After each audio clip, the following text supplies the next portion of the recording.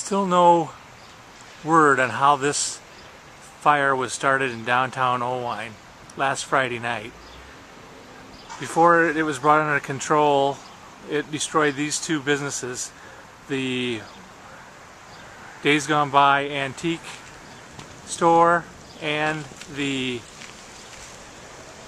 Kirby vacuum business. There were apartments above both structures and residents had to be evacuated from the building.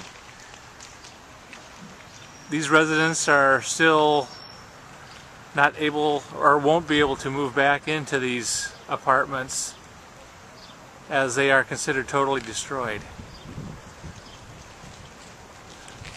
Fire Chief Wally Rundle says that the top of this building could come down at any time.